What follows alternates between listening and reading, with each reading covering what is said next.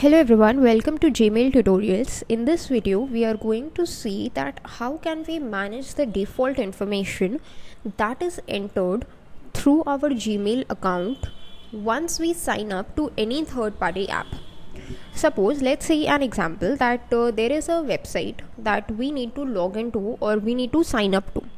So there is an option of sign up through Google that is provided to us through that website. Now once we click on sign up through Google, then what happens is sometimes it automatically takes our email address, the same address of the Gmail account that we've been using on our computer. But this is a troublesome feature because of the two reasons. First, the thing is that we might not want the same Gmail account to log in or to sign up to that particular site. Second thing is, if we accidentally do sign up through that Gmail, then it is difficult for some sites to remove our data, which may contain sensitive information. So to prevent these kind of mishaps from happening, there is a small setting in Google Chrome, in Google account actually, that we can do. So we will be using Google Chrome for this purpose as our browser. Once you are in Google Chrome, make sure you open up your Gmail account that looks something like this. Make sure you are in the home page.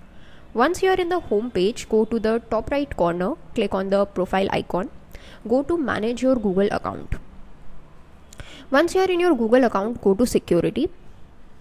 In security, we need to scroll down to third-party apps with account access.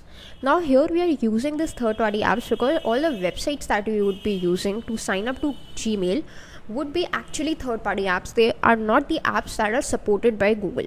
So all the apps that are supported by Google, let it be Google Docs, let it be YouTube, let it be Gmail, let it be Google Form, let it be Google Drive, are actually the Google apps. But any apps apart from these are the third-party apps in this scenario.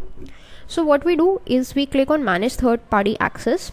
We scroll down to this option that says Google account sign-in prompts. Allow Google to offer a faster way to sign in with your Google account on supported third-party sites. So that is blue, that means it is enabled by default. We need to disable it, so just click on it once and you will see the notification as updated.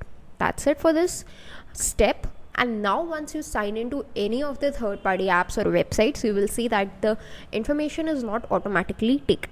That's it for this video. Thanks for watching.